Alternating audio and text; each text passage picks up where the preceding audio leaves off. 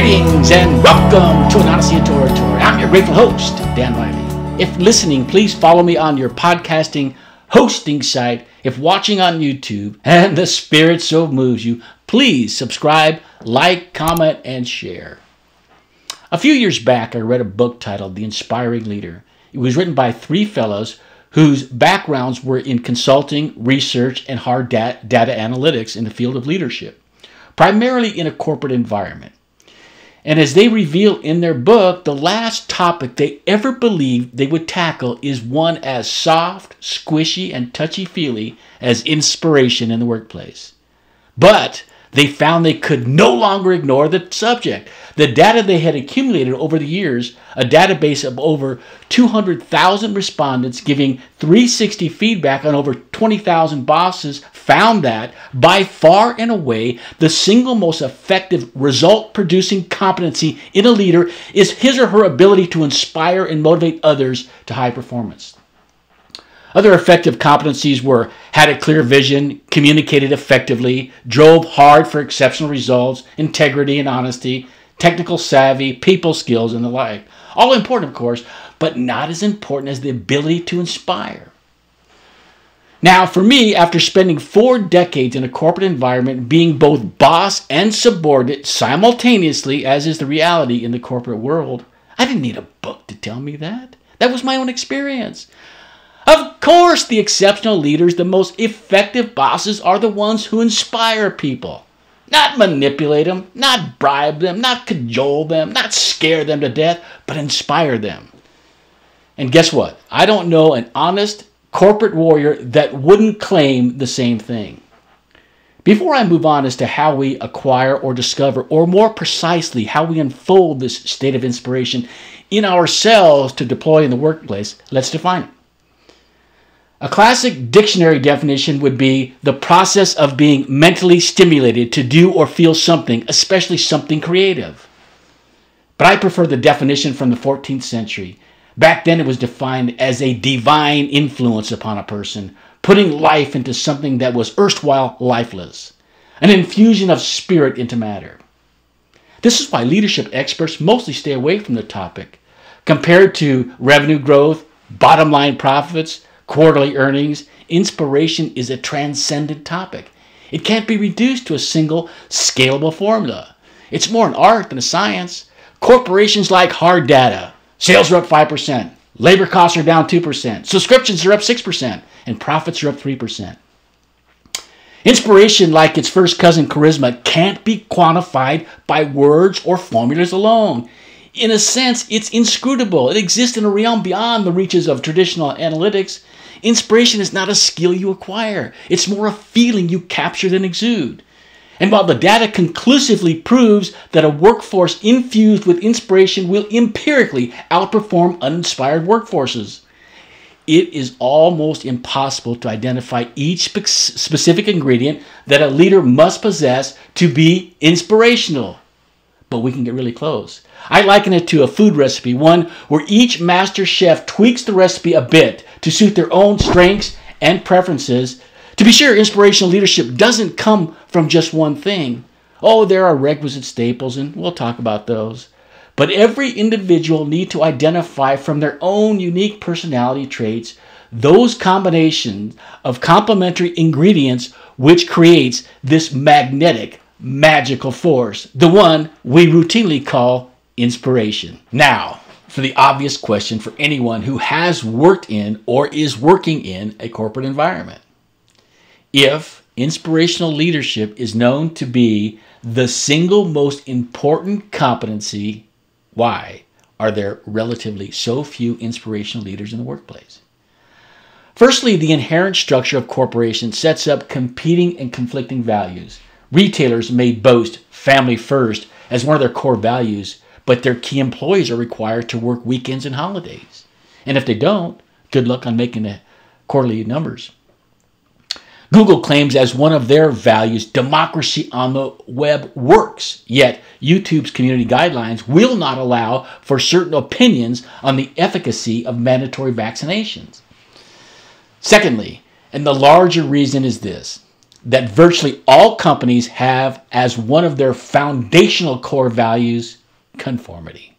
Oh, you won't find it listed as a value, or you won't find it on any mission statement, but it is the most ubiquitous of all corporate values. And on some level, it makes sense. It makes perfect sense. If an organization through trial, error, and osmosis has discovered an optimal combination of skills, talents, disposition, experience, and personality traits in their employees which have delivered acceptable results over time, of course they're going to replicate it throughout the organization. And for the most part, this replication is not a conscious, strategic decision a company makes. It is subtle, organic process taking place over time. It's just human nature. But you can be rest assured of this. All ambitious and upwardly mobile employees notice and have come to understand the fastest way to get ahead in a company is to conform. And by definition, the process of conforming requires an individual to change their beliefs, attitude, actions, and perceptions to match those of the group or organization to which they are conforming. We see this phenomenon all the time in the corporate world. Company leaders don't say, talk like I talk, dress like I dress, wear your hair as I do, read what I read, use the same buzzwords I use, and on it goes. Of course they don't say these things to their subordinates. But the positional power of corporate leaders have an awesome conforming impact and cast a long shadow on their workforce. Now, on the other hand, highly inspirational leaders are uncompromisingly authentic. Authenticity is a staple ingredient of inspirational leaders. Now, that's not to say that conformity and inspiration are mutually exclusive, but it is the rare individual who can master both simultaneously. That's why we rarely find the CEO or the president of any organization as the most inspirational leader in that organization. As I mentioned earlier, if you were to ask anyone that has spent a considerable amount of time in the corporate world, very few would tell you the most inspirational boss they ever had was the president or the CEO. Now, I think they would only admit to that off the record. But there is no doubt if a company has had enduring success, somewhere in that company there are inspirational leaders. Before we talk about the specific characteristics of inspirational leadership, let's explore the difference between inspiration and motivation. They're often used interchangeably, and they ought not to be. Motivation has what we call a push factor, an outside force compelling one to take action. Its origin is external in nature, usually resulting in a short shelf life, but is often the chief force for achieving goals. Inspiration, on the other hand, has an internal pull factor. It has more of a lasting and lingering impact. Motivational leaders fire up their teams. Inspirational leaders touch something deep inside. The legendary football coach Vince Lombardi claimed the primary difference between the two is that inspiration is based on a spiritual quality. Okay, what are the characteristics of inspirational leadership?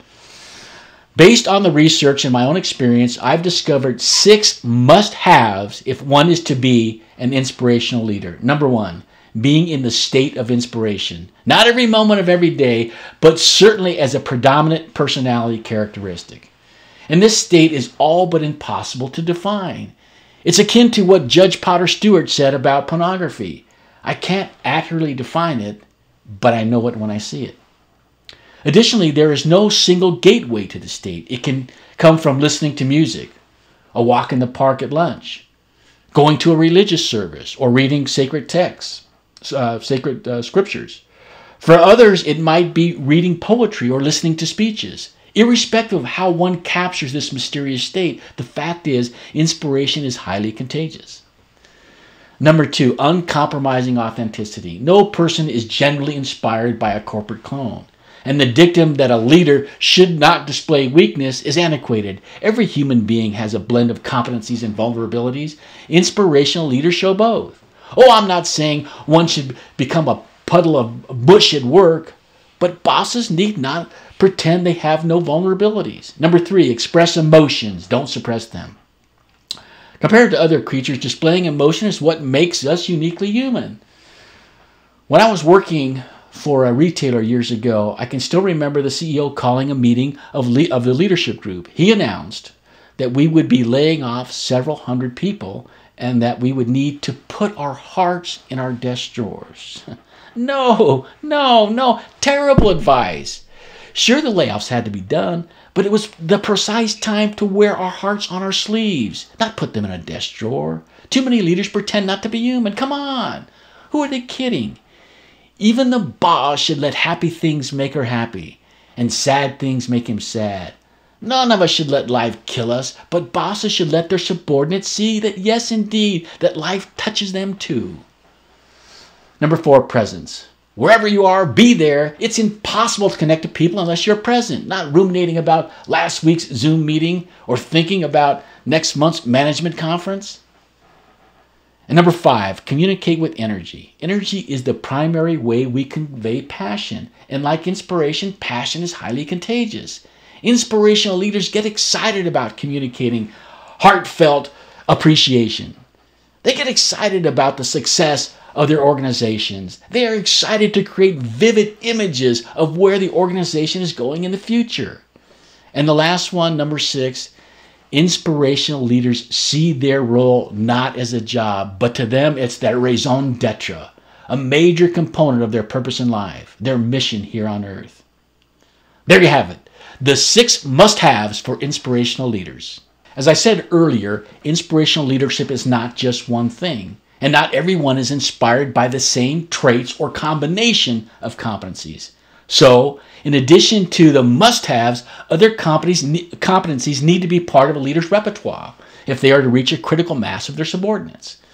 Surveys of subordinates found that one or more of the following competencies were attributes of highly inspirational leaders. Number 1 is emotionally available.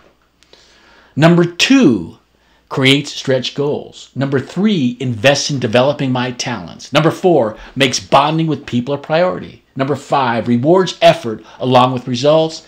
6, gives regular feedback on my performance. And lastly, encourages risk-taking. I think we could all agree, both in and out of the corporate milieu, our world is in dire need of more inspirational leaders. The French pilot, poet, and writer Antoine de Saint-Exupéry captured the essence of inspirational leaders when he wrote, "If you want to build a ship, don't drum up the people to gather wood, divide the work, and give the orders. Instead, teach them to yearn for the vast and endless sea." If listening, please follow me on your podcasting hosting site. If watching on YouTube, please hit that subscribe button so the algos may shed their grace on me. And don't forget to like, comment, and share.